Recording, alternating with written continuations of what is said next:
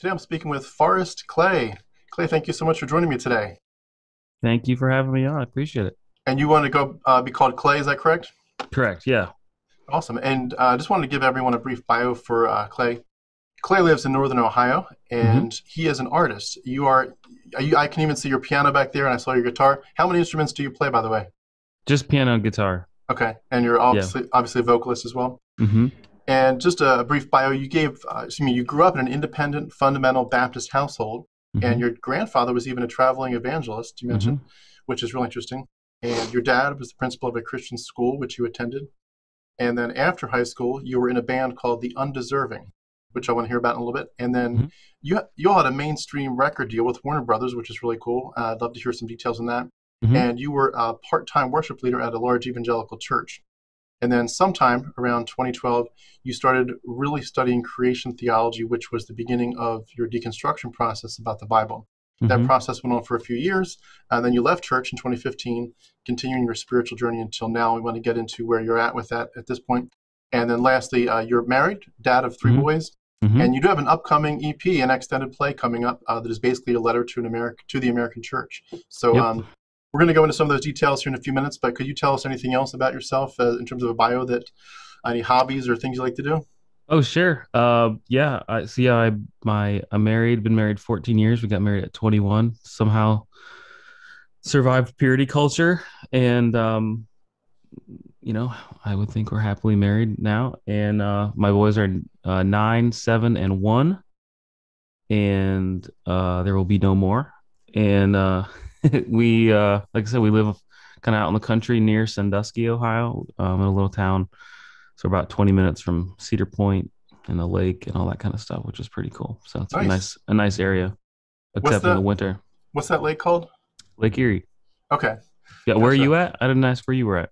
I'm down in Atlanta, Georgia. Oh, okay, sweet. Yeah, so not too close. Although I did grow up in Philadelphia, so I was a little bit closer. And I actually used to go to a Baptist camp in Ohio called OPEN, Hmm. Conservative Baptist camp. That's a story for another day, but that was an interesting event. So I did want to ask. We're gonna This one's gonna be a little bit shorter than my usual interviews, but I did want to ask for a little bit more of your spiritual hmm background. You know what you grew up hearing about, what you were taught as a kid, and then if time allows, we'd love to hear you play whatever is on your mind in terms of a song.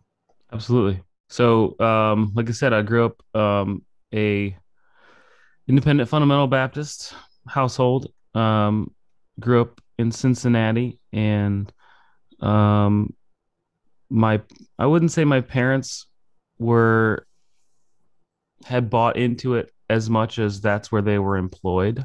And so, yeah, like my first movie in a movie theater was Jurassic Park 2 when I was like 13 years old or something.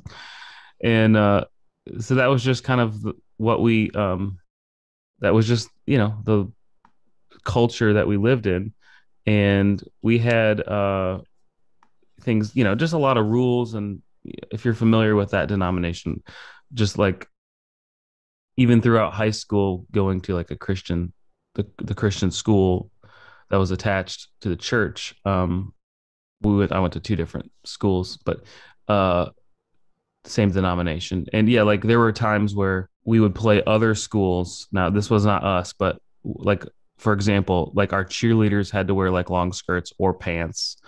And then there were times where we would go play at other schools against other schools, and we would have to wear pants like in the games. Like they wouldn't allow boys to wear shorts, right? Like that kind of Hmm. thing. And so, but like theologically, it was very, you're pretty standard, like conservative Christian theology, right? You know, With your grandfather being a traveling evangelist, that must have been really interesting background. Did you hear some stories, or were you ever at any of his events? yeah, well, yeah. So evangelist may not be the right word. He was probably more like what we call like a church planter. And so he would go, they would move somewhere. So like the longest my mom ever lived anywhere was 3 years, her whole like childhood. So they would move somewhere. He would start a church, find a pastor to take over for him, and then move. And they lived all over the country. And so, um, by the end of his life, he had settled down a little bit and kind of lived near us. But yeah, that same kind of like Southern Baptist, and then my dad's side of the family, they were all based like in Indianapolis, but same denomination, but like Northern. And I actually think a little even more legalistic. Hmm.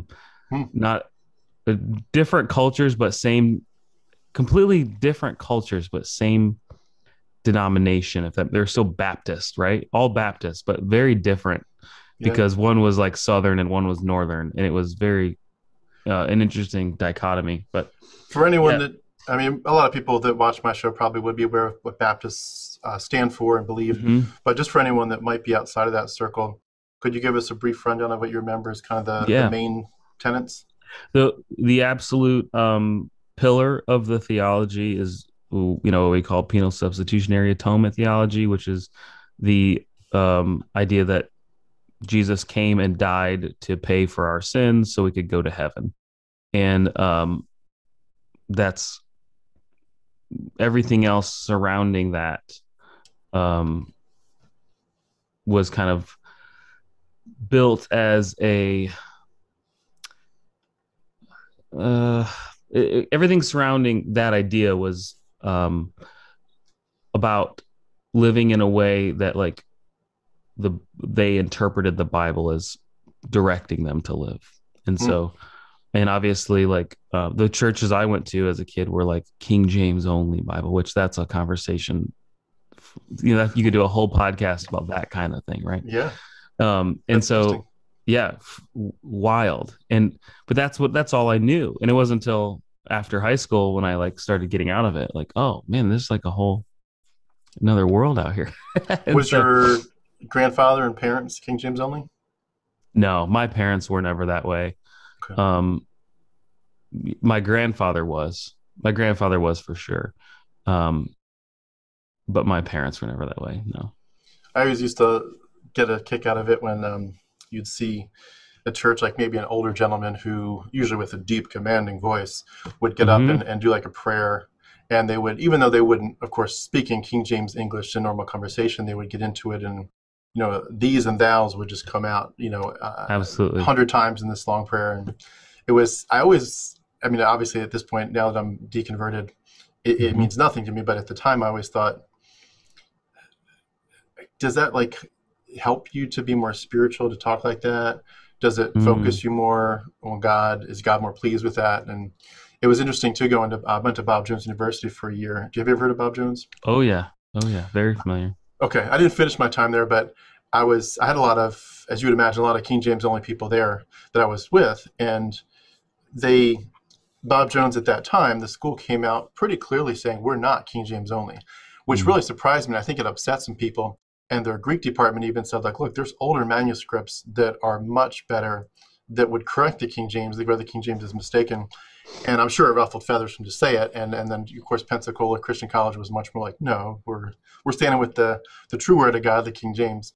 But it was more of a sidebar to my experience, but I could see some people were really caught up in it. Yeah. And that's so wild to me. It's Yeah. so wild to me. It's wild to me because this isn't hard information to get. Like you can go see the Dead Sea Scrolls. You know what I mean? Um, one of my uh favorites is Pete Enns, and he just did a whole thing about like the idea of an original copy and how it's just like there's no such thing as the original. We don't have them. We Yeah. have like a scattered mess.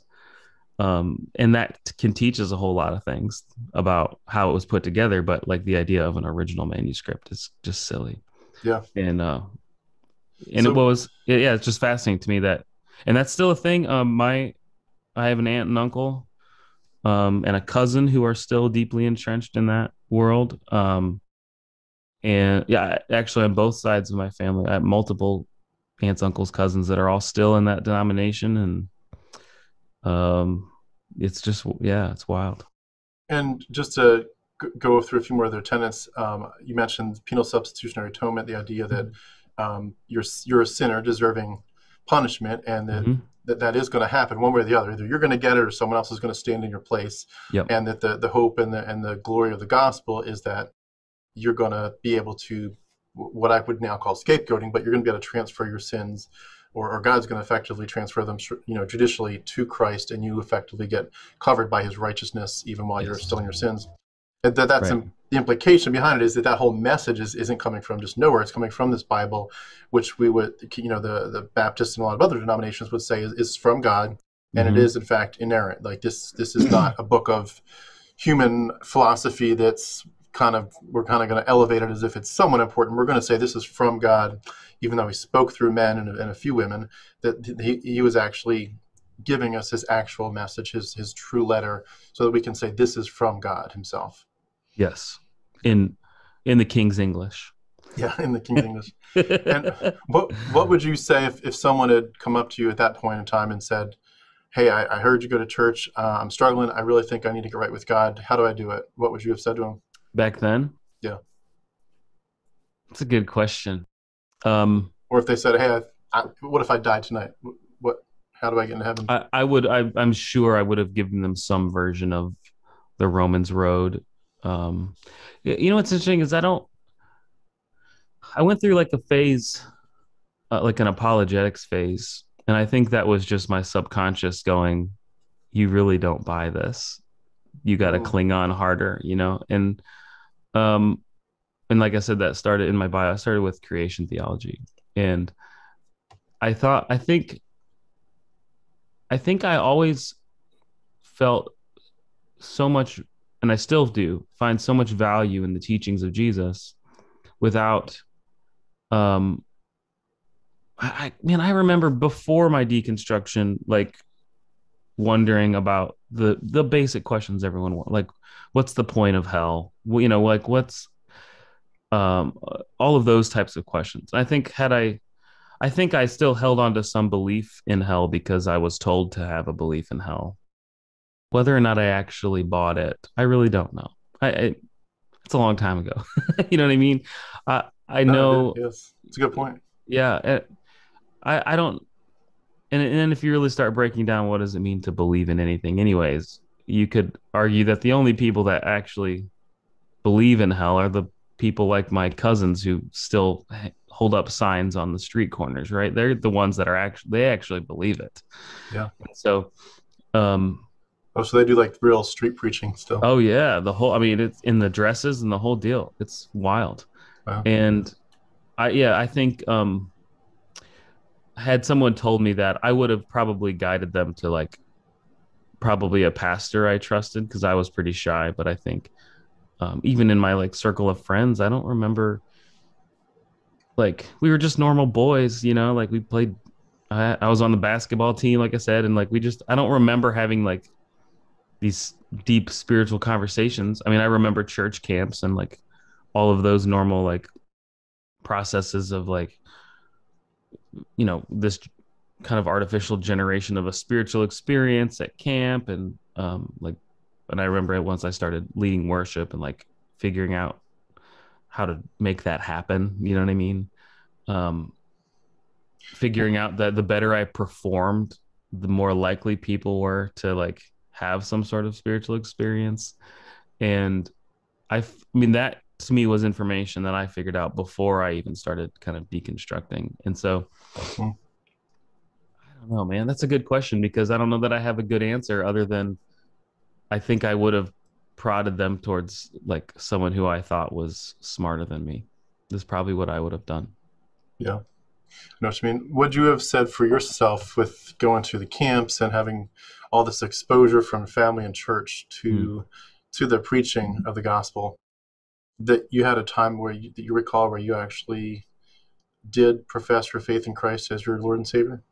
Oh yeah, for sure. I remember as a maybe five-year-old kid having kind of like that saying the sinner's prayer with my parents moment, and I remember vividly throughout my elementary school and junior high years praying it all the time out of fear of hell, like every chapel service, like, oh, I don't know I don't know if my salvation experience was good enough, you know, Hmm. and kind of that like terror and trauma of the idea of hell and making sure I was right with God at every moment in case my heart's just magically stopped beating. You know what I mean?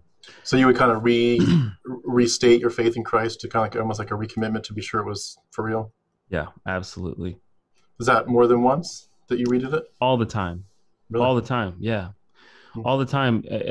Like I said, every time we would have, I vividly remember it through like my later elementary school years, just like the thought of just being terrified of hell and wanting to make sure I wasn't going to go there for sure. Hmm. Do you recall ever dealing with the issue of knowing that certain people, either people you knew Hmm. or just random, tribal people somewhere in the middle of the jungle, that somebody was on their way to hell right now, and that you had to deal with the fact that you might even have someone that you knew that had already passed that was right now burning in hell? Did that kind of concern you in the whole fairness issue? Like, is this fair that people without Christ might be burning in hell? Absolutely. Yeah. We always, I remember the people, uh, people, like you said, people, natives in a jungle somewhere that had never heard of Jesus, like what, people would argue about. That was like a common, like, apologetics argument, right? And so I remember always, I always would think that God would lean on the side of mercy, but I never was sure if there would be enough for me, right? And so Hmm. those times were, I don't remember when I kind of grew out of that. Probably sometime in high school is when I really stopped worrying about my own salvation. And maybe because I got more involved in like church and leading worship and like that kind of thing. Like you saw Um, the fruit of the spirit, so you knew you were yeah, good. I think so. And Yeah. I think I saw enough kids around me that were like, worse than quote unquote, worse than I was. And I thought, I'm doing better than somebody. Right. And I think that was probably enough for me to like get over that fear. But um, Hmm. I don't remember, or I remember it wasn't till um, whenever Rob Bell's Love Wins came out. I remember reading Love Wins at when I was at the evangelical church I led worship at. And it was kind of like the talk of the town because like they had used all his like the Nouveau videos or whatever he did, and they had used all those in like the youth group, and like he was this up and coming guy, yada yada, and they were all just like, this is heresy. And I remember reading it going like, he's not. I don't get why he's saying what's wrong about this. Like he's just asking a bunch of questions, is what I took from the book, Hmm. and I thought they were great questions. Especially the bit about like if we actually believed hell was real, we'd kill our children, right? And there's got to be a song in there somewhere, but um, I think that at that point I started to suspect that like this is at least more complex than I've been told. At the very least, there's more to this story Hmm. than you're gonna burn forever if you don't say the sinner's prayer. Yeah. Well, we've been touching on the deconstruction process from the perimeter, and I want to save the going over into it for a few more questions' sake. Mm-hmm. I wanted to ask you first about purity culture. Mm. You mentioned that before, and the whole idea too is a good context for that. The whole idea of questioning your salvation over and over, which a lot of us did, just because the Bible talks about things like presumptuous sins, and that you get this sense like I need to ask God to forgive me for the sins I'm aware of, but also the sins I'm not aware of, and that there's sins of omission and commission, and like what about the stuff I just didn't do it. I didn't Right. really hurt somebody, but I failed God in some way, and so you're always afraid that you're falling short. And even if you're coming from more of a Calvinistic perspective in the long run, either way, you still emotionally feel like if I don't see the fruit of the Spirit, I might not be serious. And the Bible talks about making your salvation sure, like meaning, living it out, live out with fear and trembling what God has done inside of you. And so if you don't see it because of a season of struggling with something, you do tend to question. And one of the areas that comes up a lot in is both purity culture, but also mixed right in with it is more modesty culture and shame culture, and especially for I think young men and women in hitting puberty, you get to this point where you get tempted to doubt your salvation, in part because the temptations are getting to think the wrong thing is getting stronger and stronger. And so, for example, just to be kind of silly about it, but you might walk past, as a young 14-year-old boy, walk past a Victoria's Secret in the mall, and you're thinking your parents have told you, don't look, and everything you says, I'm going to look, or whatever it is. A lot of illustrations that we could use, but whatever it is, you feel like you should be ashamed of yourself, and you end up struggling. And even if you don't question your salvation, you certainly end up feeling like you're just definitely displeasing God. How did that go down for you in your journey?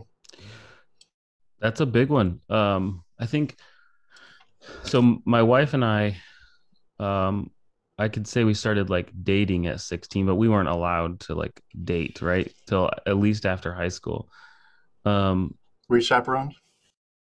No, we were allowed to go out by ourselves after we graduated. The graduation was like the milestone that made it okay, right? And so, in my parents' defense, they had been in that culture their whole lives. It was all they knew, and I was their firstborn, and they had no idea what they were doing, right? And so I have three younger siblings, and it was much easier for them, that's for sure. And so but yeah, we grew up in that culture where like sex was something, for marriage only, and like any sort of public displays of affection, especially like in high school, was just like a huge no. And man, I remember like one of my best friend in high school got caught making out with his girlfriend like 10th grade, right in the freaking youth pastor's office when he wasn't in there. And I thought it was the funniest. And they made him like get up in front of the whole school and apologize. Not her, which was interesting, but him, and apologize. And it was, I thought, hysterically funny. But yeah, I'm sure he was horrified. Oh man, it's crazy. That's funny. That's a guy who ended up eloping with his wife because of purity culture. Yeah. So, anyways, man, this is so. I'm 35. This is you're talking 20 years ago. We had moments where we didn't have we had no direction other than like don't touch each other. You know what I mean? And there was no like guidance on like how to have like a constructive relationship. Hey, you're 16. Like 16-year-olds have hormones, right? And they feel things and they want things, and that's totally normal and okay. Here's what you do with it to like cause yourself probably the least amount of heartbreak and problems. And that just wasn't a conversation that we had. It was a conversation that was like, you don't like, I don't want to make my parents sound like they were like these hard asses or anything, because it was just more like, you don't do that until you're married. You know what I mean? It's just, that was the rule. And so how did we survive that? I have no idea. I have no idea. But we did get married young, you know what I mean? And my wife wanted to have her like college degree done before we got married. And so like she did like an expedited one of those like 2-year business classes or business degrees, which she's never used a day in her life. She ended up getting her master's in early childhood education and is now a teacher. She teaches a multiple disabilities classroom. But like she, it was just like all of those kind of things that were expected of you before you got married. Like we just like rushed through them. And I don't want to say it was because of sex, but I mean, that you can't deny that was like this huge part of it, right? You just like wanted to do the things that young adults do. and you couldn't. There was no way to do that. You know what I mean? I moved out of my parents' house 2 weeks before I got married, and then she moved in like when we got back from the honeymoon. Like that's just what we did, and that's what everybody did. Hmm.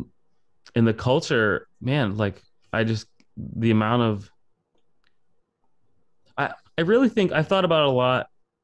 I think the pain more than anything was just caused by like a lack of guidance and understanding, and like really more than anything it was like, hey, like just somebody tell you, you wanted somebody to tell you that this was normal, like this, like it's normal to be attracted to other people, right? Hmm. As long as they're not the same gender as you are. And but I like you just wanted some sort of you know you wanted someone to tell you that that was normal, and that's what I think was you didn't get. Now there are 100 layers to purity culture that we could examine, like psychologically and physically and all the ways that it does harm more than that. But I think for me was that's all. I think that's all that you really wanted was like it's okay to fall in love with somebody. You know what I mean? It just was such a weird thing. And like I said, I was the guinea pig in my family, and it got much looser for my siblings as they got older. So it's always interesting to me that what you're talking about too is that it's a lack of celebration of how you're made, which as a Christian I would have thought, like, aren't we the ones that have the kind of the edge on how this is actually all designed? We're not here as a product of evolution. We're not animals. We're here that, we're here as people that God created in his image. So even something like sex, and certainly a lot more than that, but including sex, is a design that God put in us to give us some idea of his nature, or the glory of the gospel, or the glory of heaven, to tell us something about himself. And certainly you could argue like this is a very small picture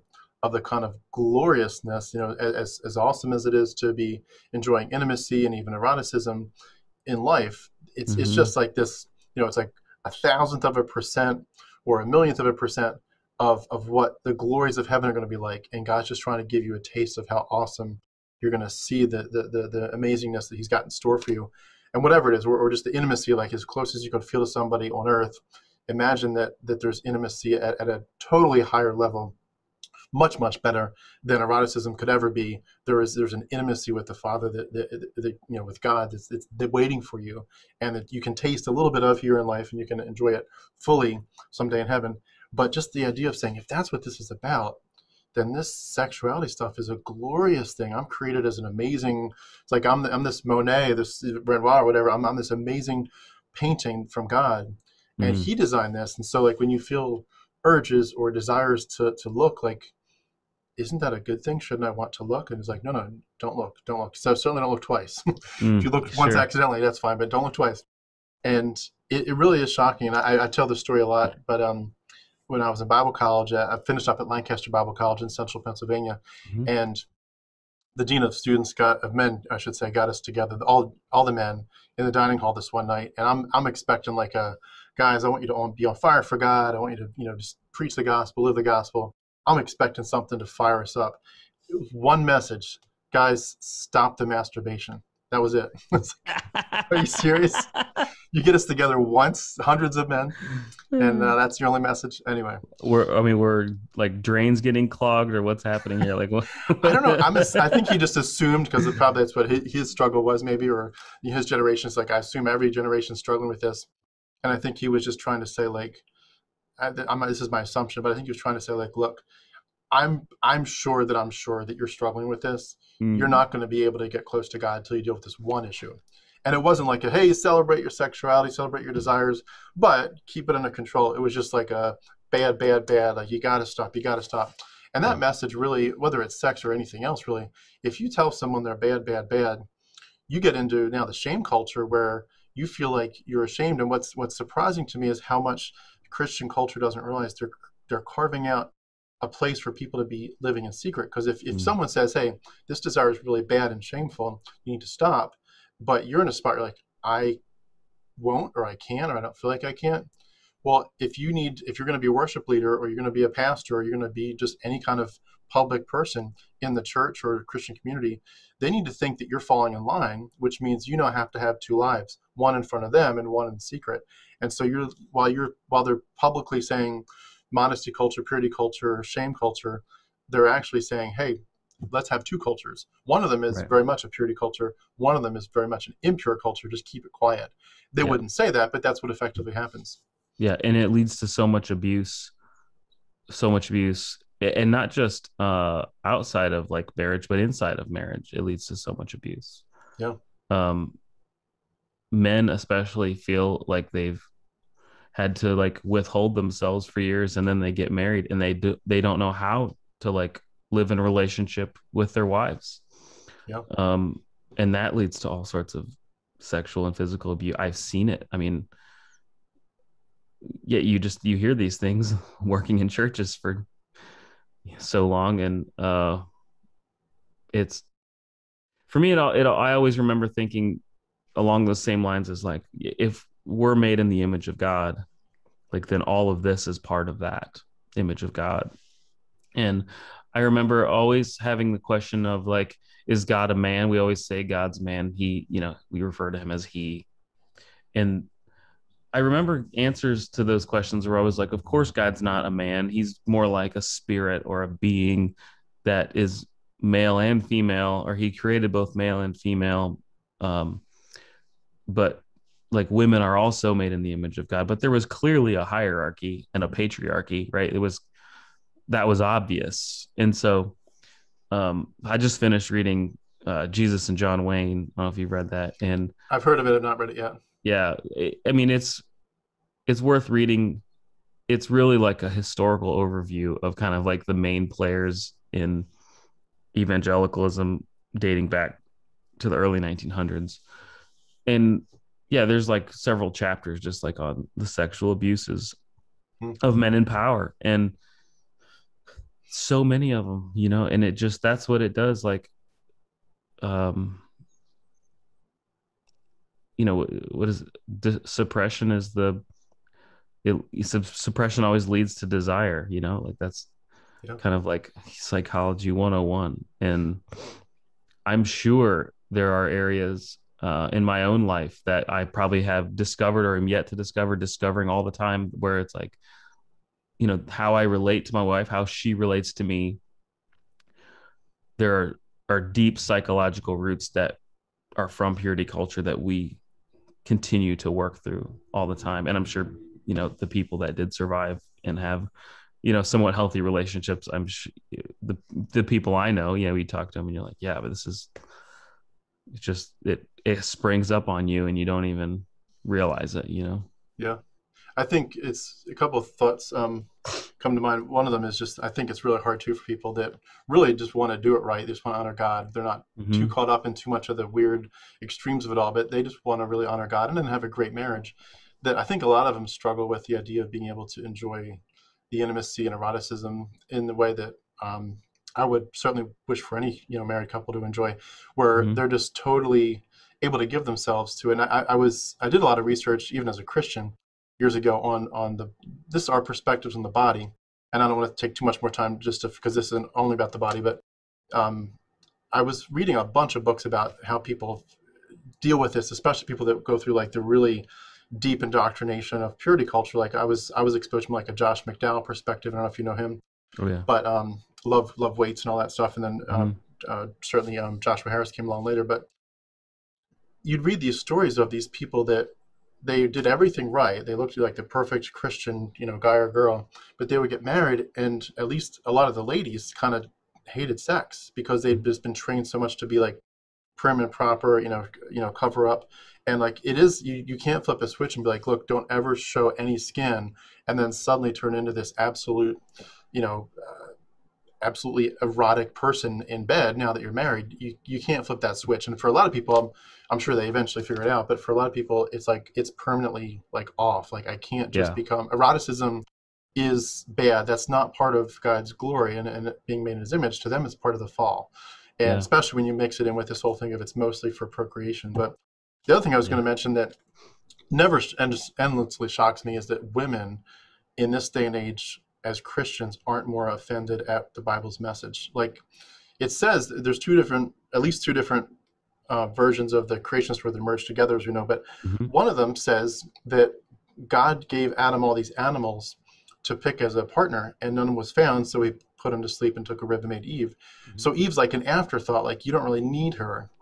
And that alone is an issue. And then it says, Eve was the one that took the fruit first, and I think it was First or Second Timothy talks about Eve being deceived was in the transgression, so she really brought this on us, even though Adam did it too. Mm. And we're from Romans, judicially in Adam, but Eve was the one that did it. But when you look at some of the origin stories, like I've been reading a lot about when you read the New Testament, where it's actually quoting from, and a lot of people don't know, for example, that the New Testament's quoting Enoch like 100 times, Mm. and Jubilees dozens of times, and lots of other stuff. But in the book of Enoch and other stories like that, they blame the women, but they do it a little differently. The sin issue is not as much in the Garden of Eden. It's that the Nephilim, these angels came down and were seduced by the beauty of women on earth, and so when they then they mate with them and have the Nephilim, the giants, and that's the big issue as to where sin came from. And then this whole culture just gets enmeshed in a lot of bad stuff because of the angels being tempted by the women. So whichever story you pick as the main origin of sin, women are the big problem. Yeah. And then, of course, you mix in, hey, you're impure, stay outside of the camp. New Testament, a woman should stay silent, ask her husband at home. Like, why would you want your daughters to hear this message? Did you struggle with that at all? Does that resonate with you? Absolutely, 100%. And I have three boys. I don't have any girls, but part of and they're still young. They're, like I said, 9, 7, and 1. But part of how we are trying to navigate raising them is without shame, right? Obviously, figuring the line out between um, shame and kind of like cultural rules and lines and consent, and like they're little boys, right? They're 9 and 7. Like they fight and they wrestle and they think penises are hilarious and all of the normal things little boys do, and how to like parent that with like, hey, yes, penises are hilarious, but like we should keep that in this, in the house. And then, but like, how far is too far without shaming them, but also being like, I don't want you to grow up and think you can do this in public because you'll lose your career. You know what I mean? As a man, there are lines culturally, and what I would say, like you have to keep these things like private's maybe not the right word, but you have to like kind of know what the cultural boundaries are and be able to separate that from like the shame. There's it's different. It's not a shame thing. It's like a cultural respect thing. It's like, how do you parent that with boys for them to know the difference between shame in their body and like cultural expectations, which are good in many respects. Yeah. And so yeah, and so I think in that sense I'm thankful that I don't have to parent girls because that would be do you have girls? I mean, is that something you Yeah, we got 2 boys and 2 girls, so we're evenly split. Yeah. One thing that was really helpful to me was artwork. Did you ever find that just seeing like I found Christians what I mean is Christians, like when I went to Bob Jones, they have this huge art gallery. It's second in the whole world in value for Western religious art, only to the Vatican. So it's a lot of stuff. I personally worked there and I was guarding Rembrandts. It was really cool. But they had these Baroque era nudes, and I was like, as a conservative Christian, like, what is that doing at Bob Jones? Are you kidding me? But I asked some people about it, and they're like, no, this is artwork. The body is art, and in an appropriate sense, it's not pornography. And it really kind of shook me up at the time. It's like, I don't know about this, and that's the effect of the purity culture, of course, and the modesty culture. But it started some wheels turning, and I realized, like, oh, okay, so there are different categories. Not every naked body is pornography. Yeah. What does that look like? And you to me, raising kids with appropriate art is a great idea to get that ball That is rolling a too. good idea. Absolutely. That's a great idea for sure. Well, I know you talked a little bit so far about science, evolution. I'd love to dive into that a little bit. What did you discover in that era, in that area? And was that part of your deconstruction, or was that after? Mm. Like, what role did that play in turning the Yeah. tide for you? It was the start of my deconstruction. Um, so young earth creationism was like all I knew until I don't know, probably high school. I mean, early high school. Uh, it may honestly, if I'm being honest, the first time I remember is probably later than high school. Later, I knew there were like I knew people existed that were like theistic evolutionists, and I knew there were evolutionists. Never had studied it, and I remember probably the first year I was married. We got married in 2007, and so the first year I was married, I remember watching this debate between Christopher Hitchens and John Lennox. Maybe you're familiar with those. Mm-hmm. And when they agreed, and I remember like obviously I'm like rooting for Lennox, but I had a lot of respect for Hitchens even then. Like I thought this guy was a brilliant man and all that kind of stuff. And I learned a lot. I read his book. I learned a lot from him and how to like critique thought, right? Critique ideas. But these two agreed that the world was, or that humanity was at least 100,000 years old. And it like stopped me in my tracks because it was just like this little sentence, like yeah, 100,000 is probably right. And I'm going, wait a second, back up here. I know this isn't what you were talking about, but like I had never seen like this Christian who I thought was kind of like this high intellectual person. Yeah, humanity is 100,000, and that like it blew my mind. And so I had always been fascinated by like dinosaurs. And yeah, I mean, I met Kent Hovind as a kid. He came to my school. I most definitely met Ken Ham as well uh, at a I'm so sorry. conference. I know, right? I know. And that was just kind of all we knew. Now, I remember even as I got older, feeling like the Answers in Genesis people had become a lot more unfair, and I I was like I just don't necessarily like think their tactics are all that like Christian. You know what I mean? I felt like they were kind of harsh Like the and snarkiness. yeah, the snark. I remember thinking that even like in my early 20s. But once I kind of started like going down that road, it I went from like I went from young earth creationism to then like old earth creationism, and I discovered like Hugh Ross and those kind of people who still held to like this uh, version of scripture that held scripture as like this inerrant thing, but they just said no, these words don't mean like day doesn't mean day means an age. And I remember going through the Hebrew, and that is actually what kind of started my like leaving my church. Is that so? Once I started asking these questions, and our church had an Answers in Genesis guy like come and do this like 2-night conference. And we're talking like the church I was at. We're talking now, um, like more modern evangelical, like full bands, like the whole big box evangelical church, right?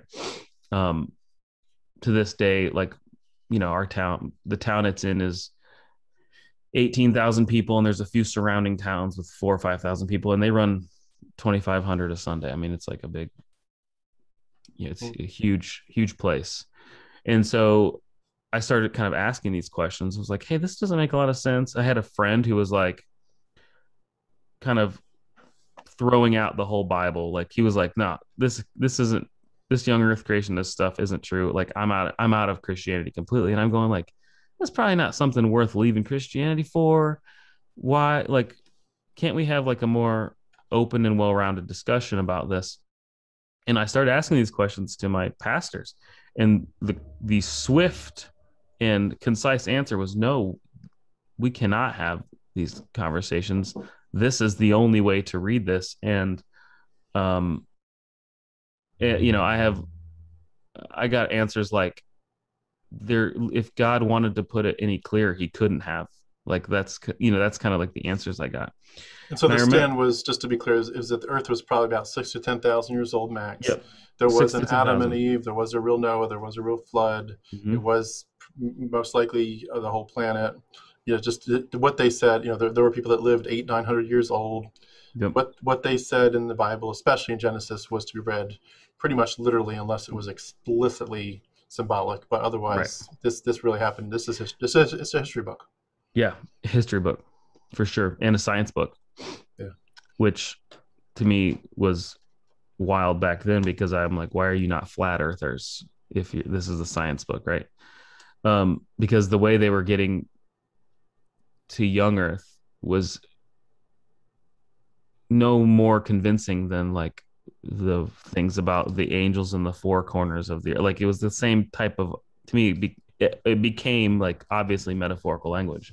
Hmm. And so even that felt inconsistent. But I remember a specific time where I had I've been doing like tons of research. I mean, just mostly from this, like I had found this the kind of the old earth perspective, and I was just enthralled by it. And because it just all of a sudden it made sense to me that okay, my pastor and my science teacher, not that I ever went to a public school, but my pastor and the scientists were saying two different things.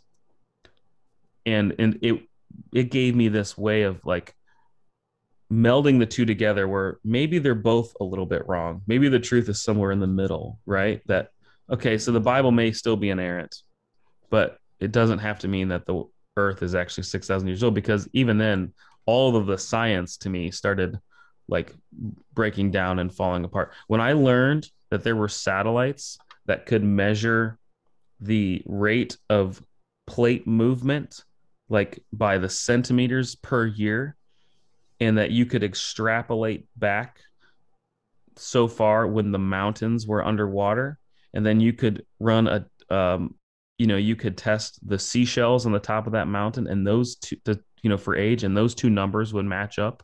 Hmm. That was it for me. I was like, okay, well, and my pastor used to have a freaking seashell that he got on some mountain, and he was like, see, it was the flood. And I'm going, wait, no, that doesn't make a lot of sense. We don't see seashells on every mountain. Like we see seashells on kind of more coastal areas, right? Coastal mountains, that kind of thing. And so like for me, it was like, okay, the science is like, yeah, sure, there's a lot of unknowns, but the earth is obviously not 6,000 years old. Like we have human records that go past 10, 15,000 years, right? And so Don't they even have like artwork in caves that are at least 40,000 years, I think. right. Yeah. Absolutely. Yeah, and they would, all the spiels with kind of the dating methods were faulty and all this baloney. Well, can I throw in the one thing that I think really gets to the heart of where you might call it the terrorizing side of it, in the sense that, like, we can talk about certain ideas, and as long as they don't threaten these core beliefs, then we're cool. We can talk about this. But when you start to get into evolution, people can kind of ignore some of the age stuff, what it implies. Mm-hmm. But when you get to what does this mean about human evolution, you're getting down to original sin. Was there an Adam and Eve? Did we come from other primates? When you start to add that in, and you're like, well, maybe there wasn't an Adam and Eve, especially once you realize that a lot of this is like copied from other mythologies, Mm-hmm. where you can really see like the Egyptian, the Garden of Aten. You can see Gilgamesh with the Noah story. You're like, okay, and there's probably a lot more woven in here that I'm not even aware of. But I can see a few mythologies that stand out pretty clearly. Now you're thinking, well, if there's no Adam and Eve, then they didn't really sin. So what's the sin problem? And why does And it just, your wheels start turning. Like, why does it have to be a blood sacrifice? Like, where did the primates, did the Neanderthals need to do blood sacrifice? Did they need blood magic? Did the primates before the Neanderthals? And it does kind of terrorize people, because they're like, you're suddenly not talking about evolution anymore. Now you're saying maybe my whole worldview and belief system is off. Yeah, and that the implication of maybe that my God isn't what I thought he was. He's either real or he's not real, or he's different. Maybe heaven's not what I thought it was, because if they made this story up, what else did they make up? And it's like, you're just cracking that door a little bit. You're like, how far does it go? Absolutely. And that's what happened to me. If I had been reading the Bible wrong about this, how else have I been reading the Bible wrong? Mm. And yeah, that was massive. So I remember a few months before I left, I had one friend who's still a good friend who was at the church with me, who we had kind of like been talking, and like he was kind of, on my side, quote unquote. This doesn't make a lot of sense. Why are we having answers in Genesis at the church? What was so funny is, like, a side note, like when I think of answers in Genesis, I don't think of like big, like modern day evangelical churches that have, like, Hillsong music and Bethel music. Like, I don't think of that, but that's kind of what this church was. But the pastors went to Liberty back in the day. I mean, there's just obviously that's where the theology came from. And so um, we had this meeting. So it was my friend and I, and like three of the pastors, one of the pastor's kids who was like on staff. And I remember, like, so my dad was on staff and still is on staff there as an assistant pastor. And I remember kind of talking with him through that. And anytime like we would send an email back, it started as an email chain, which I liked better because I could formulate a thought without getting shut down, right? But I would send him the email first, and be like, is this okay to send? Like, did I say anything disrespectful, etc.? And I just wasn't getting like the participation from like, no one wanted to answer these questions. And I would get questions or responses to like these well thought out, deep questions about how the nature of scripture, etc., with these responses, like what I said, like, God couldn't have written any clearer. Thanks. Like, and I'm going, well, this isn't, like, I'm on staff here. Like, this is, like, I'm on your team. Like, have this conversation with me. And so we had this like kind of meeting, and I think that was when I look back of like regrets. I don't think I should have ever gone to that meeting.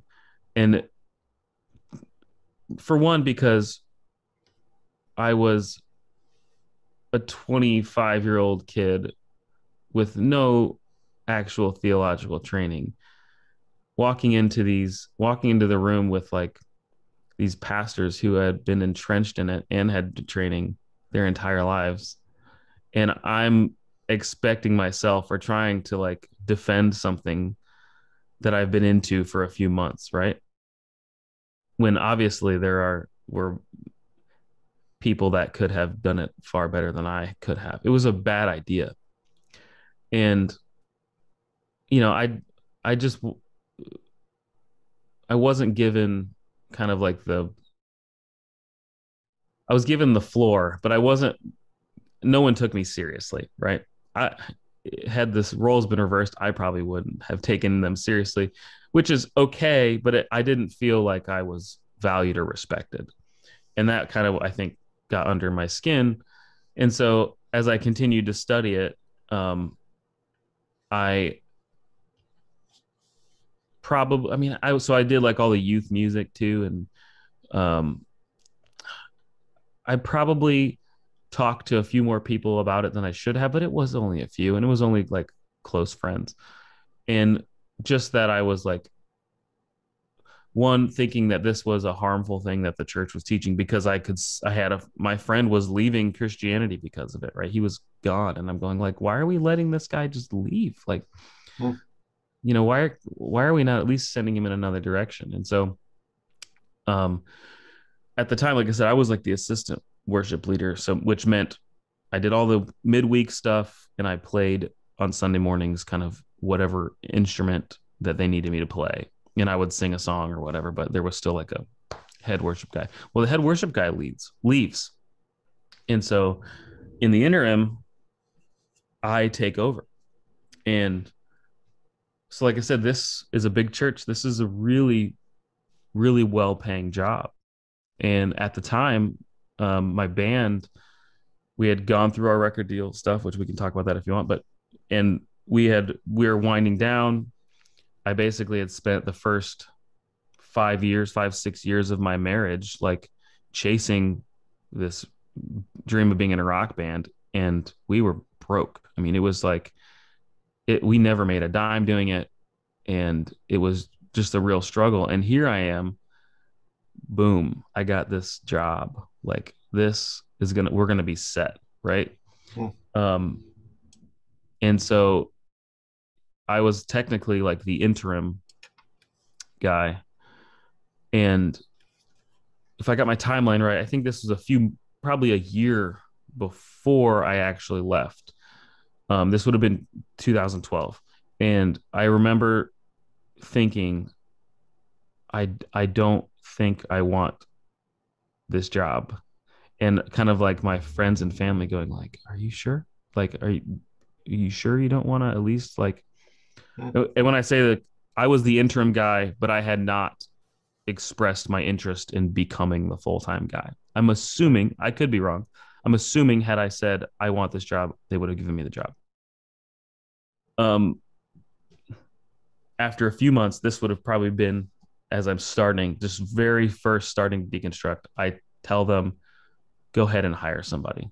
We're going to do the band for another year. I want to be able to travel.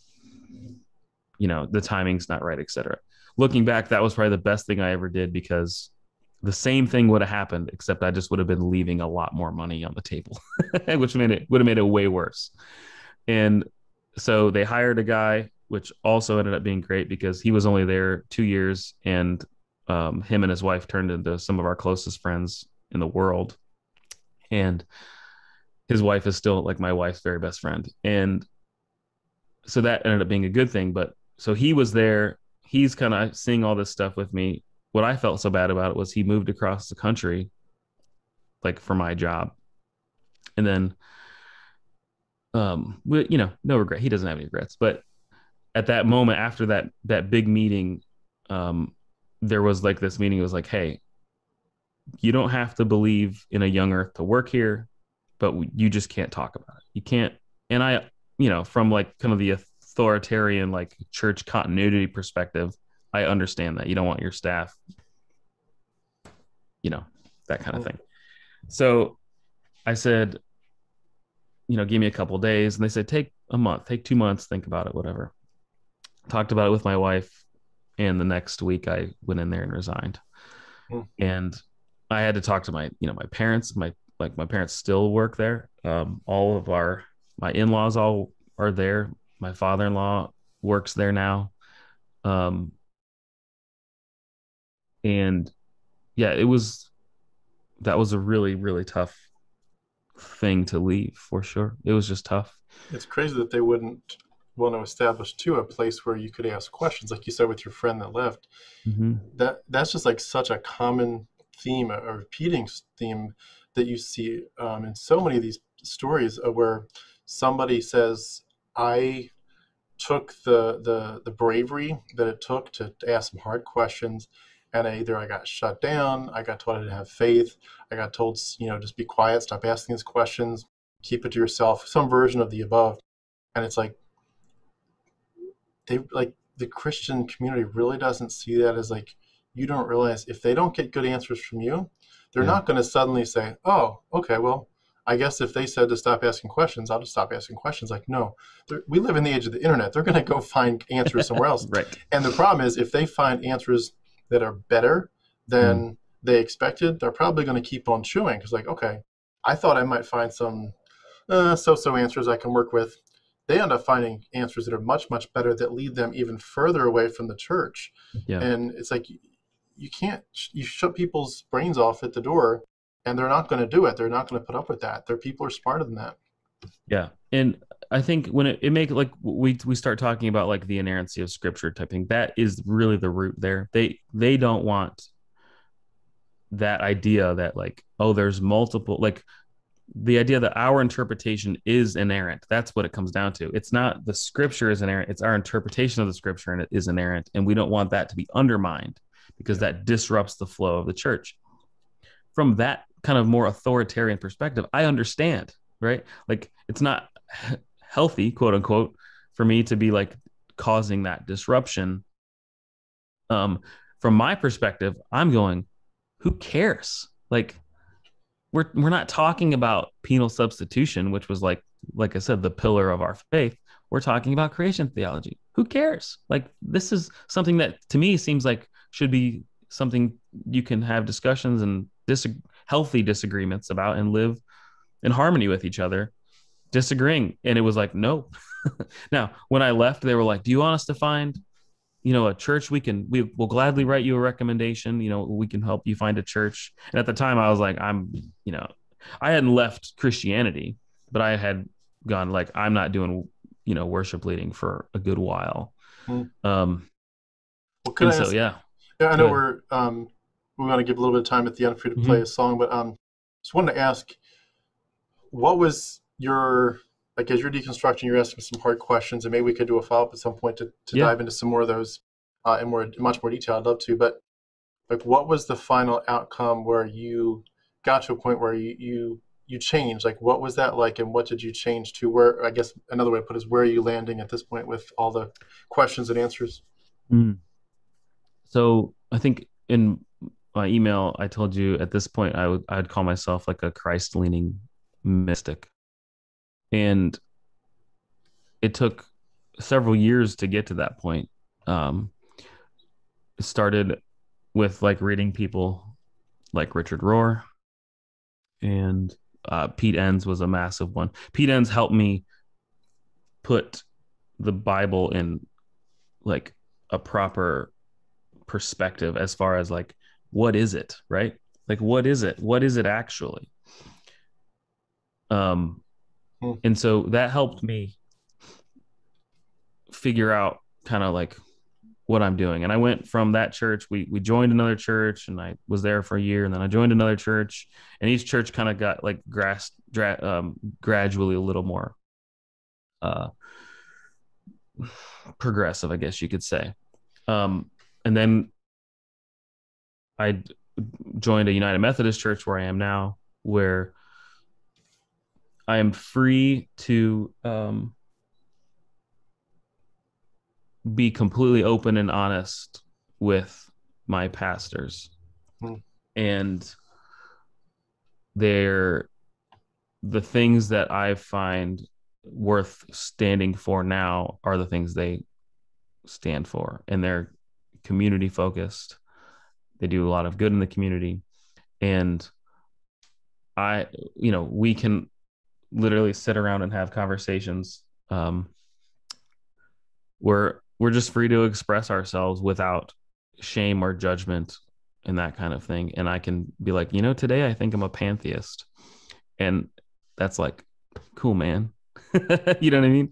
And that's just part of why I feel comfortable there. The congregation is still pretty conservative, and so we're always like on this tightrope of like, how do we guide this congregation? But at least I have the freedom to be who I am, right? And so, yeah, how I got there, I just read. The biggest thing, honestly, I took a job delivering pizzas, and I worked like 30 hours a week doing pizzas, and I was just in the car. And so I just annihilated so many audiobooks and podcasts. I mean, just more than I could even tell you about. And that was the most important few years of my life, for sure. Can I ask, since we're running short on time, I want to ask you a few high point questions. Yeah. Two of them, really. The first one is about the bad stuff. The Bible's pretty weird. It starts with talking snakes as donkeys, the sun standing still, manna falling from heaven. But it gets into stuff like, and a lot of other stuff, the Red Sea parting or the Reed Sea, the flat earth you talked about, the earth being on top of pillars. But it gets into angels of death that kill the firstborn. It talks about genital mutilation, obviously, blood magic, scapegoating. It talks about favoritism, God picking people and then choosing other people to be vessels of wrath, mixed up with tribalism, a lot of discrimination. In the Old Testament, God doesn't just put up with, but he specifically commands mass murder, genocide, a lot of warmongering, showing no mercy. In Nehemiah, it talks about, hey, you've been intermarried. I want you to literally send your wives away because they're not Jewish. So, you've got all this stuff. You've got women being mistreated. We talked about. You got slavery. It goes on and on. That this apartheid, this bloodthirstiness, this forced eviction, land theft, controlling nasty stuff, prisoners of war, child brides or worse, endless violence and brutality in the Old Testament. King David, the supposed singer of all these songs, killing 200 men, cutting off the end of their penises as a trophy for his wife. Priest administered abortions with magic dust water, throwing out the lepers and the unclean women. If your daughter's raped, the man can just give you some shekels of silver, and then you give her to him, to the rapist, as and so forth. It goes on and on. Stoning people, dashing babies' heads against the rocks. There's a lot of people that just say, I don't see a reason to stay if your book can't just say, for example, not your book, meaning the Christians, like, why can't they just say, don't own people, like slavery's wrong? It never says that. In fact, the New Testament just says, submit to your masters and so forth. How did you deal with those bad things as they kind of became more, prevalent in your thinking? One of the most light bulb moments I had was when I asked my pastor about how he deals with those questions, and he gave me the answer, that if God commanded it, it becomes morally acceptable.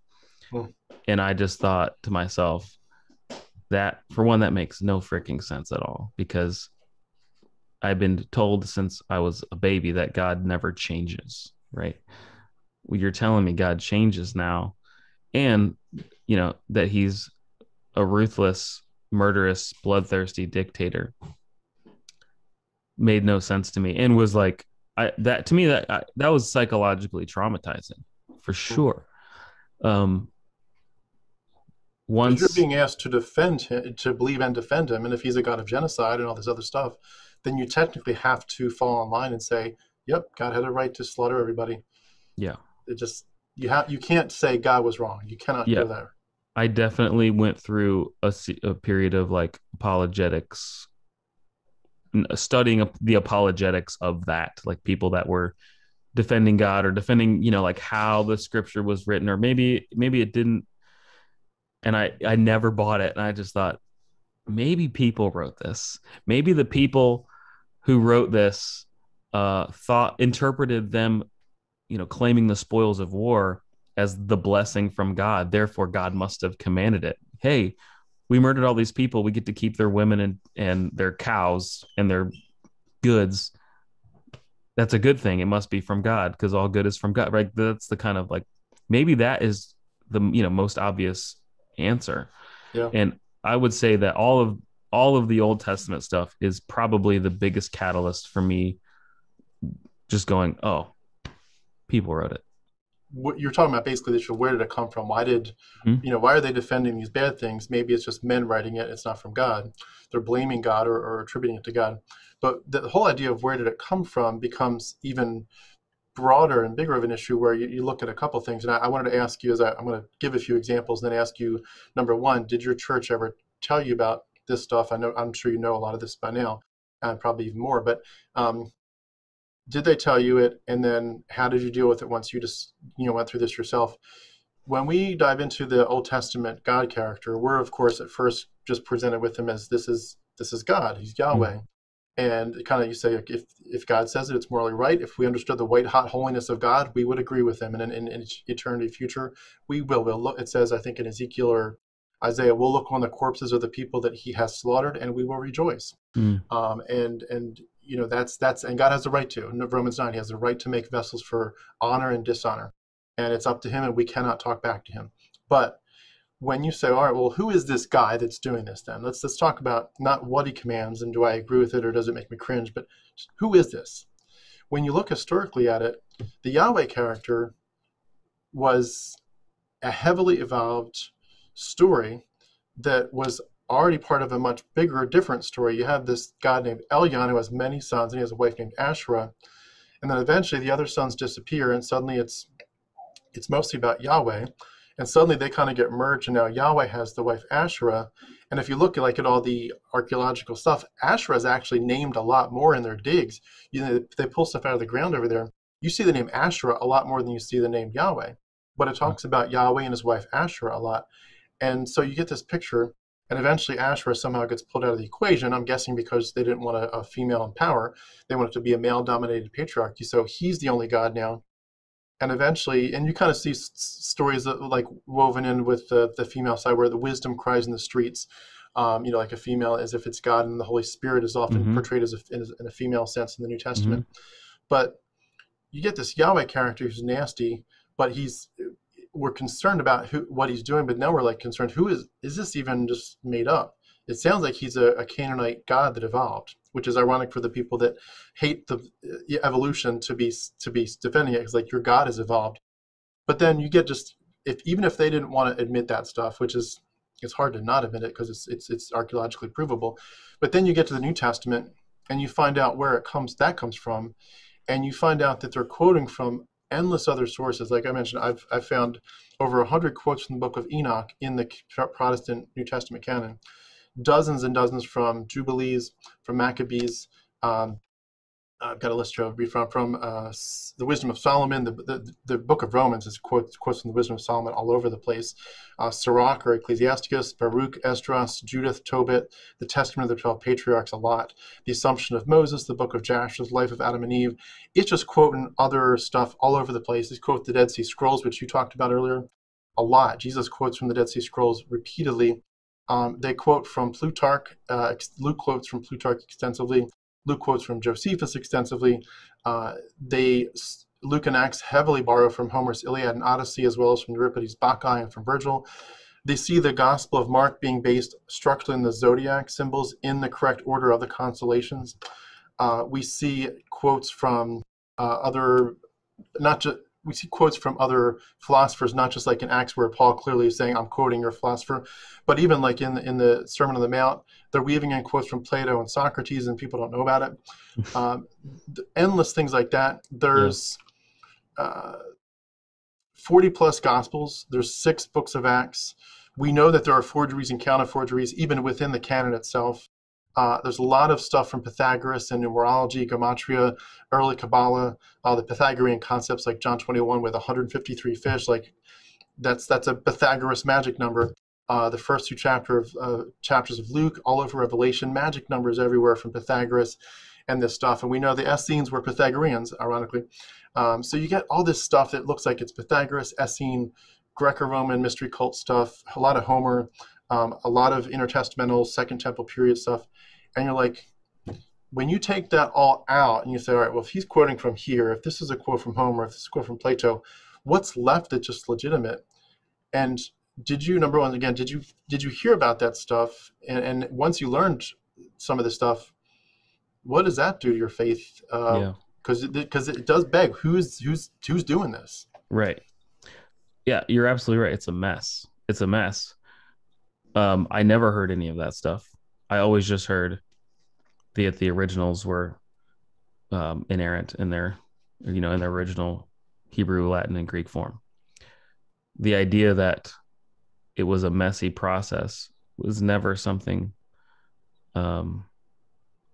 we heard. In fact, we heard the opposite. We heard that this was a straightforward process done by these meticulous translators, over the courses of centuries, yada, yada.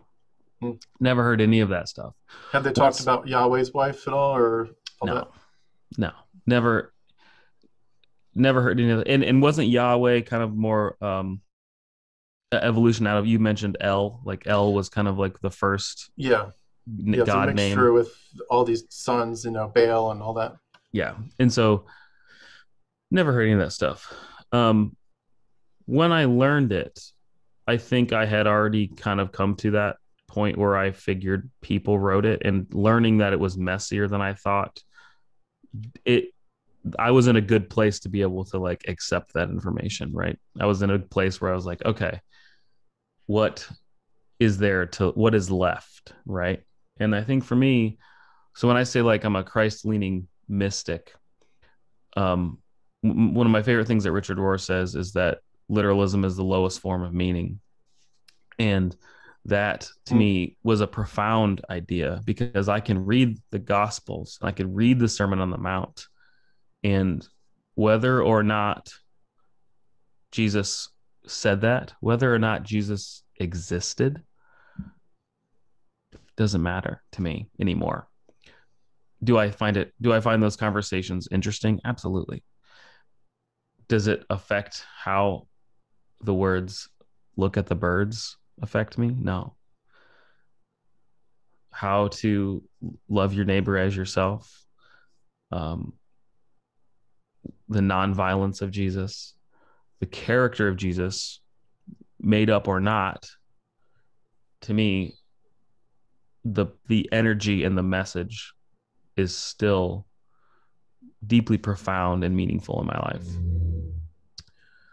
Is there a heaven? I have no idea. Did Jesus exist? Maybe in some form, maybe a conglomeration of people, something happened. Does it change the way I read the Sermon on the Mount now? Only in the sense that it becomes, I have a deeper understanding of like where it came from, the cultural norms at the time, etc. But to me, like, look at the birds. That is as a deeply profound a sentence as I could think of. And so when I say I'm a Christ-leaning mystic on my good days, that is the energy, and I don't say that in like a hippie type of way, but like that is the kind of force I want to bring into the world, where I say like, this place, this is magic, because who the hell knows how we got here, but we're here, and this moment right now is all we have. I got into this discussion yesterday with some of my good friends about like the difference between pantheism and panentheism, and how we had to agree on our definitions of the two terms, but how if panentheism was this idea that God, everything, all creation was an expression of God, an expression of God's nature, but that God still existed as either a being or an energy outside of creation, and that our existence would continue in some form or fashion, like afterward we die. If that is included in the definition of panentheism, then I consider myself a pantheist who hopes the panentheists are right. If that makes sense. Yeah. I can't go there yet. I used to be there, but to me, I have lost all ability to like give the word God credit for being a being. To me, it makes much more sense to say God is being itself, and that can get hard to parse out, especially as someone who still gets up in front of a church and sings songs about Jesus on Sunday. It really narrows down your song choices. Yeah, I would say really narrows down your song choices. Can I ask, and I'll make this my last question, and you can pass it over for your song. But I struggle as an atheist, and I do. When I deconverted, I was all the way out. I was out within an hour. I was like, this isn't real. This is totally unreal. I struggle with adopting other people's spirituality as if I have any obligation to. Like when you think about it, you think, all right, the Jesus story evolved obviously out of Judaism. The Judaism story evolved obviously out of Egypt and Mesopotamia. And if you're a minimalist, which I am, at this point, all signs point to that the Old Testament was actually written much later than we think. So as crazy as it sounds to some people, probably a heavily Greek influence as well. You do see stories, Greek influence in a lot of the stories, especially like King David and so forth. But when you look at this stuff, you think, if I adopt it, in other words, if I do anything more than read it the way I would read any ancient story of Zeus or whatever, it's mythology. But to say, to adopt it in some way as like, I'm going to use my life, I'm going to use this as a part of my guidance. It's going to morally instruct me. I'm basically taking the spirituality of a bunch of dead men, obviously, who wrote it a long time ago, and it's been heavily edited and redacted, like we talked about since then. A lot of influences that some of them are very questionable, and others we'll never know where some of it came from. But they were men that clearly couldn't say don't own people. They were men Yep. that couldn't say, um, women are just as important as men. They were Hmm. people who clearly believed in blood magic and clearly had no problem telling kids, "You're broken without our psycho god and his ability to redeem you." I find the gospel message and the Bible irredeemable, if that makes sense. Like, I think there's Yeah. some interesting things there. And I study. I'm in my Bible nonstop. I probably read several chapters a day.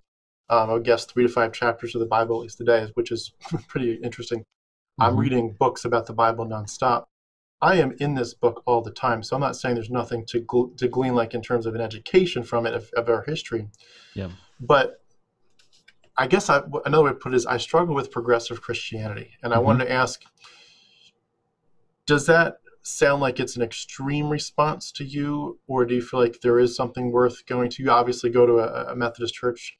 You said, like, what part of this is acceptable to keep, and also maybe a side corollary, is it ever appropriate in your mind to fight mythology, as like to actually make a platform and say this mythology is just it's like holding a stick of dynamite in your hands. We Hmm. might be able to get a progressive Christianity generation for a couple of generations, but the chances that somebody's going to turn literalist on this and get back into a King James mentality is pretty high. And once Yep. they do, they're going to, of course, have to teach their kids this stuff. It feels to me like progressive Christianity is trying to play with a stick of dynamite and say it's going to be okay. And Yeah. I feel like it's going to blow in their faces. And I'm just curious what you think about that. I agree completely.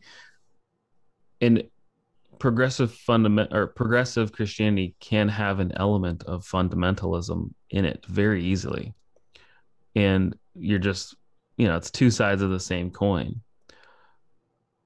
For me, any belief I have now, I try to hold it like this, right? Open handed. Like I try to not cling to any sort of actual belief, especially if, yeah, something like heaven is a great example, right? I think heaven is by our own human nature, we all want to see our loved ones again, right? That's undeniable. Everybody wants to see their grandparents again, or their, whatever, any loved one that they've lost. And heaven was so much harder for me to let go of than hell, because psychologically I didn't want to let go of heaven. And so for me, any belief system like that causes suffering. Belief just will naturally lead to suffering of some sort, whether it's psychological, whatever. And so when you say examine mythology, yeah, I'm all about it. I want to examine all the mythology. I want to examine the things that I believe about culture and the world and myself and history, etc. Because my moral pillar now is like do no harm, like leave the world better than I found it. Hmm. That moral pillar is not based for me anymore on like my religious upbringing, the Bible. Now, I uncover things all the time about myself in my daily life where I go, I bet my behavior is based on how I was raised, and that may be harmful. So Hmm. I'm guilty of that all the time. But It's as great far insight. as, yeah, as far as like, what do I want my moral pillar to be? It is, yeah, do no harm, um, and create a deeply meaningful and present existence in life for me, my kids, etc., people around me. Does that mean that someday I might have to like leave the church altogether? Absolutely, 100%. Hmm. Um, as soon as I feel like doing this work at this church, which is minimal. I'm there on Sundays. I don't have duties during the week or anything like that. It's very low paying. Like I show up Sunday morning for 2 hours, play a few songs, that kind of thing. So it's not like I'm full time on staff or anything like it used to be, right? It's literally a 2 hour on Sunday mornings type thing, which is the most I want it to be. And and I've developed some amazing friends and relationships through doing that the last 2 years. I've been doing it 2 years. And but like I said, at the point that it becomes I'm not bringing anything helpful, and these things are harming me or even inconveniencing me. And I don't say that in a selfish way, like I can't be inconvenienced to serve. I'm saying like the service I'm providing is not worth the inconvenience. Because obviously, like working for church, you get railroaded for years, and like for decades, you'd like, you're guilted into just like giving up all of your time and energy and focus and serve to this like service. That's ministry. Ministry is like this self-sacrificial thing. Yeah. At this point in my life, I'm just not about that anymore. Like if it becomes an impediment to me making the world better, then I'm going to leave it behind. So as far as like, do I find things harmful? At 100%. And so you just have to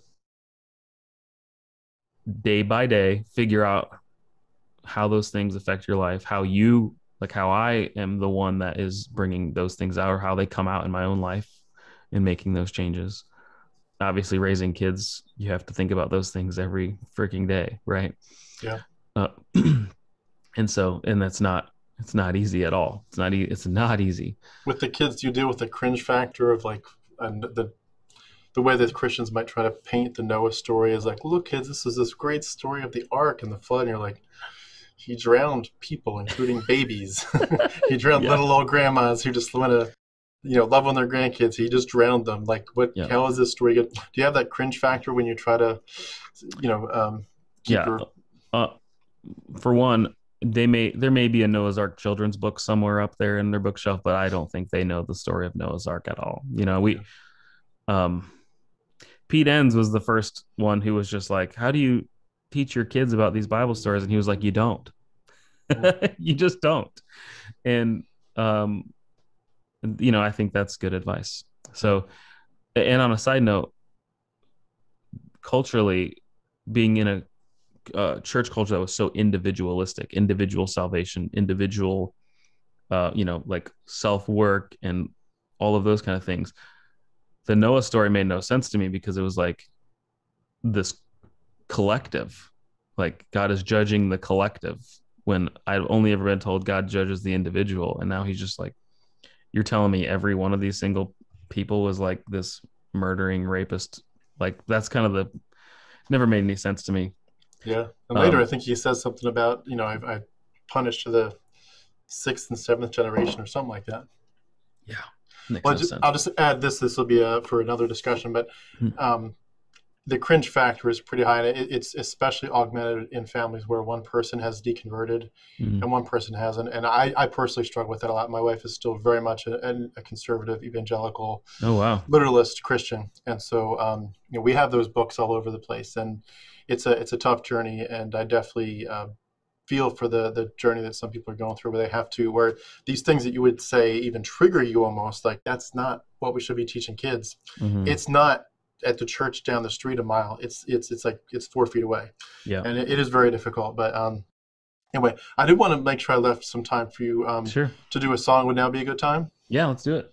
What's the name of the song you're going to sing? Okay, so this is a song called Does God? And so yeah, like I said, I'm preparing an EP that I started writing in 2016, right around election time.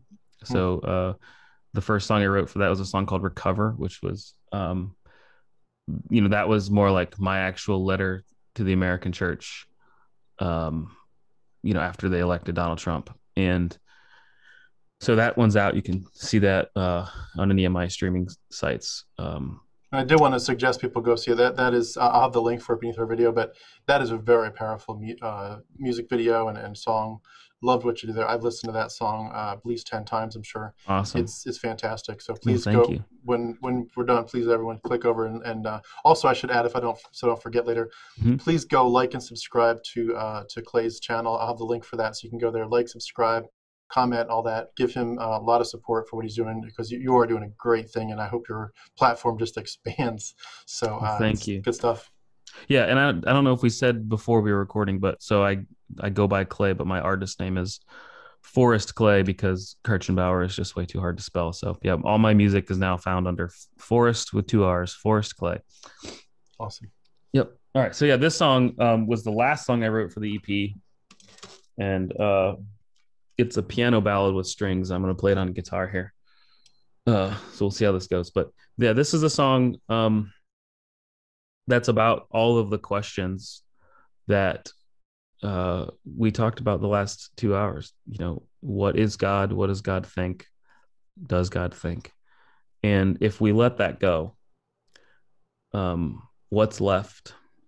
And to me, what is left is the idea and the beautiful idea, I think, that we're made in the image of God. Now, that obviously can be deconstructed as well, but that we are manifestations of God.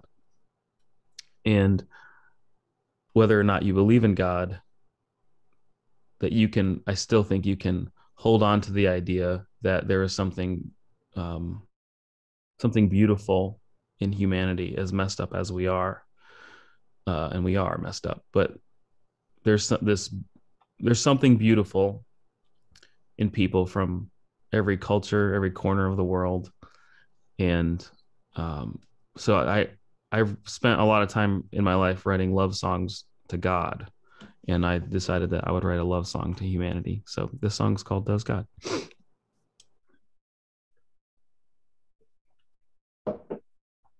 I'll lower this real quick. Thank you, by the way, for that intro. That was great. No problem.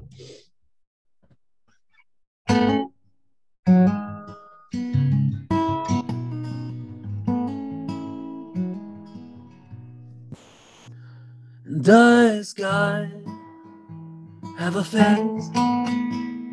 Does he have a body, even a name? If he does he know that I'm alive? Is God even here? Does she care that I doubt? Does she care that I fear? Something tells me God will survive. So take a breath, breathe it in, the mystery that is this. The universe, we don't know, but I think the truth is, if God has a face, his face must look like yours.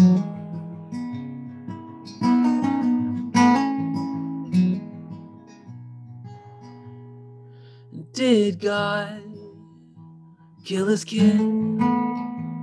Did he have to have blood before he would forgive?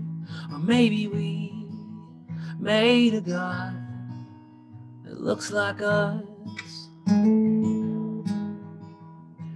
Does God know my name? Is the ache in my soul just confined to my brain?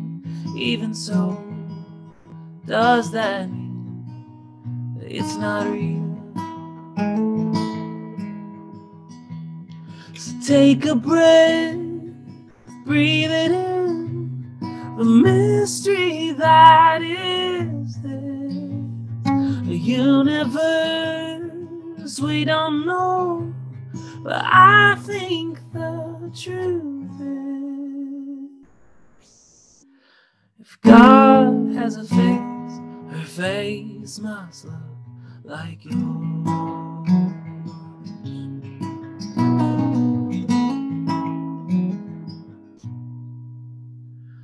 A face like a Tina and Ahmed or Mildred, a Russ and his husband, Gus and their children. A face like a Kim, a Ted or Tyrone, a Lucy born with an extra chromosome, a Pablo with legs he can't move by himself, a girl born a Daniel who now is Danielle, a Bill Agent, even white guy's named Todd, If you have a heartbeat, you are the face of God.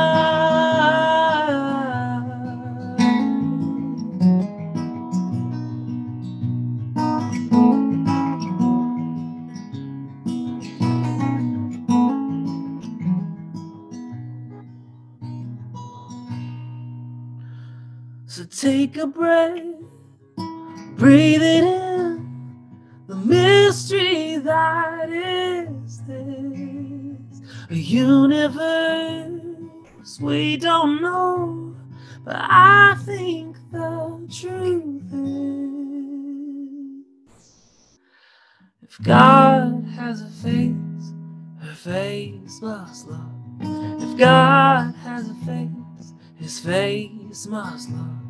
If God has a face, that face it must be yours.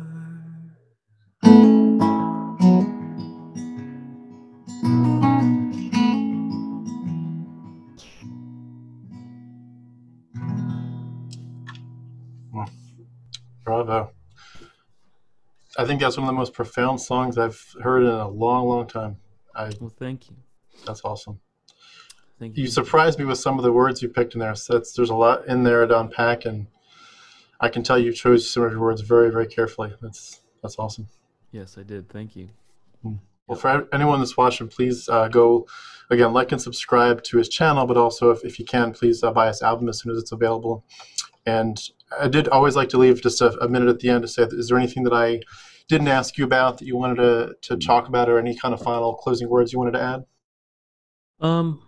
No, we didn't talk about my experience in a rock band, and that's totally fine. If you go to my Facebook page and that's something that interests you, like a story of a failed rock band on a major record label, I wrote 2 years ago, I think, I wrote a blog series about the whole experience. It's like a 15-part blog series, and the first one is the pinned post on my music page, facebook.com/Forrest Clay Music. So you can, if that interests you at all, you can read through that there. Awesome. And then I'll link that as well beneath the video so people can click awesome. over. Yeah, I don't have any closing words except look at the birds. Awesome. Well, thank you so much, Clay. This has been awesome. I really appreciate it. I'd love to get to hear more of your story in the future. I'd love to follow up with you at some point, but thank you for giving us this awesome intro today. You've given me a lot to think about, and hopefully our viewers are feeling the same way. So thank you for what you're doing. Thank you as well for, I should add, using your talents. Like, you're not just, writing words on a page. I'm honestly a little bit jealous of your musical skills. I'd love to bring a few of those to the table if I can someday, but they're not there Absolutely. right now. But just that, I think music is, you're taking things that people like myself might be able to say in kind of boring ways, and music just takes it right to our heart, to our mind, to our emotions, and that's just such a awesome thing. So thank you for doing that. Well, thank you. I appreciate it. Yeah, let's do it again sometime. All right, absolutely. Thank you for having me. Thanks, Clay. Yep, have a good one.